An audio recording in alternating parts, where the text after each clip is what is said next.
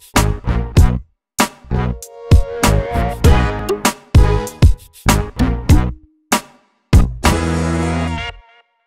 we're going to talk about how to open up a PDF document from your iPad into Notability. And then once we're in Notability, we're going to talk about how to use several of the features to complete an activity. So first of all, you'll go into your iTunes U course and tap on the document that you'd like to open. So in this case, I'm choosing Notability Practice. It will pop up on your screen, and notice in the upper right-hand corner there is a little arrow up here, and I call it the little Happy Share arrow.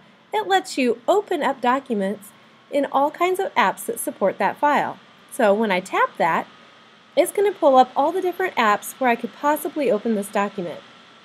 So we're going to go for Notability. Now once Notability opens, it's going to ask a couple questions, like, would I like to create this as a new note, or would I like to add it to another note I already have? So for this example, we're going to create a new note, and it will pull open that document here for me in Notability.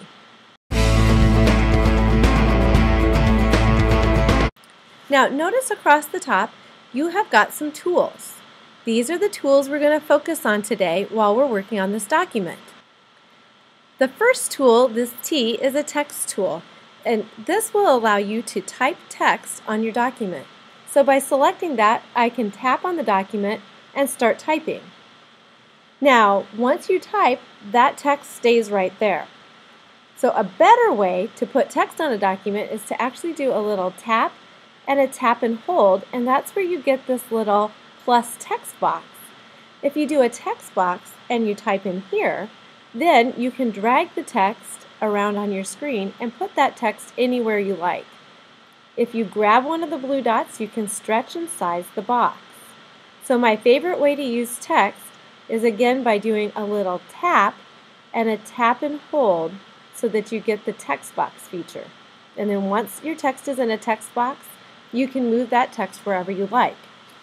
The other thing is, as you notice, as it pops up the keyboard, it also pops up above this little area right here where we can work with selecting a different font, size, bold, italics, underline. We can use those features that are located right here as well. So you can work with those on your document. Now the second tool we're going to look at today is right across here. This is your pencil tool. And if you tap on that, you'll be able to just free write on a document. Now if you do a tap, again, you can choose a different pen tip or a different color. So, perhaps you choose one color to work in and then perhaps another color if you'd like to correct your work. So you just go ahead and choose that color, and then you can just free write on your document. So I'll just kind of grab my pen and just start writing. Now notice my handwriting is huge and it's kind of sloppy. If you take a look here down at the bottom of the screen, there's this little magnifying tool, and that is a fabulous way to be able to really write within a small area on your document. So I'm going to go ahead and tap that, and it's going to pop up this little pane. So if you notice, I can drag this little box around, and it correlates to this bottom box down here.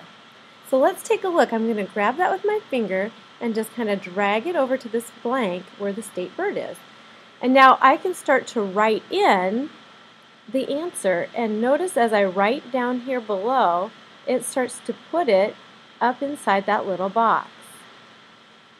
So it's really nice because it allows you to have a little bit more dexterity in your writing, and then it does fit exactly into the space that you'd like to write. So you just can drag that smaller and bigger. Once you put your information in, you just tap and it'll give you a new box to drag around, and you can just move through a worksheet by tapping and dragging. That's actually probably my favorite way to fill in a worksheet, is to be able to do the free write with the magnifying. It's very easy.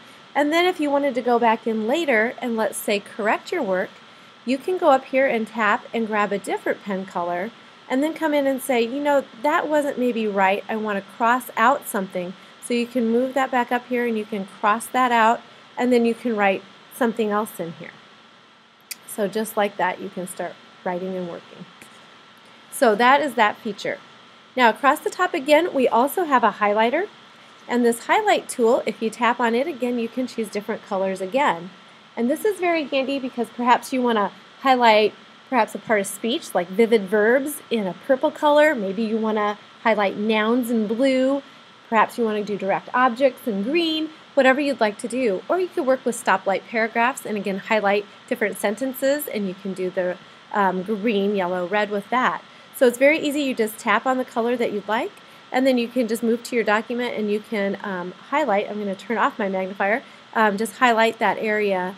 So it makes it really easy if you'd like to use that as a tool as you're working in a document. Also works great if you're working on a rubric. You can easily highlight what items have been accomplished or not in that document. The next button over here is the eraser. So you can use that just as an eraser and erase something that maybe was on that screen that you would like to get rid of. So I'm just quickly erasing just by dragging across that.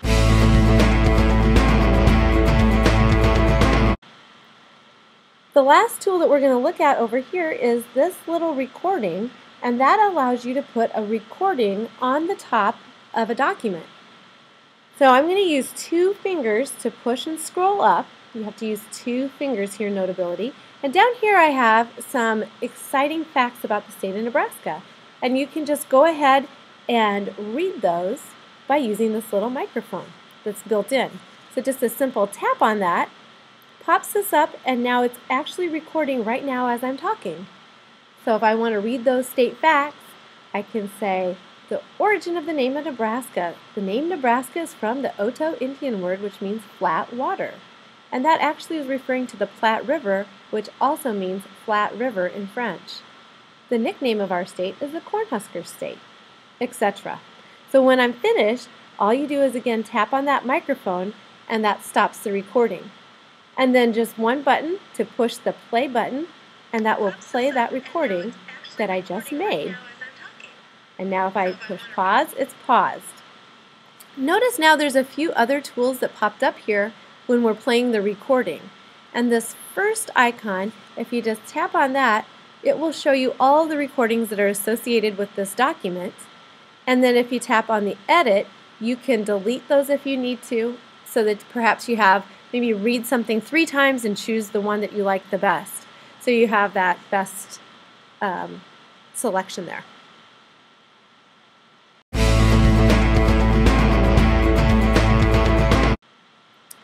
And the last thing that we're going to take a look at today is, now that perhaps we're all done with this document, now what if I want to share that out?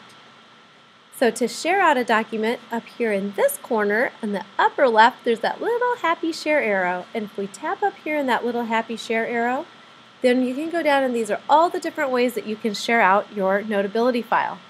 So a great workflow for this is to use your Google Drive and just tap on Google Drive and save out that document in Google Drive.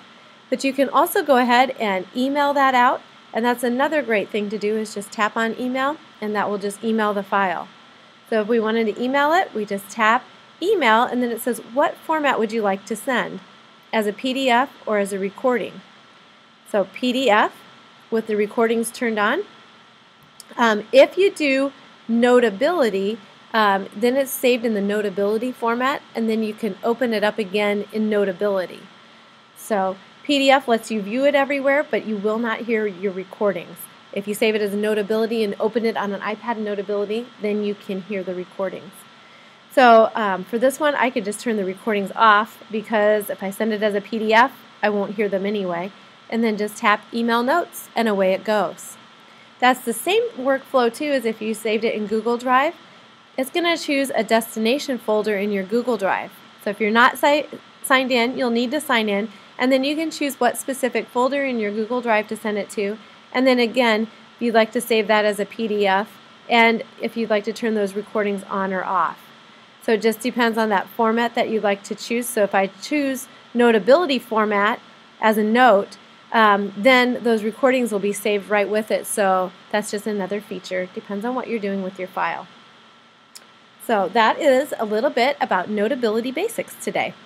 Thank you for watching TT4T.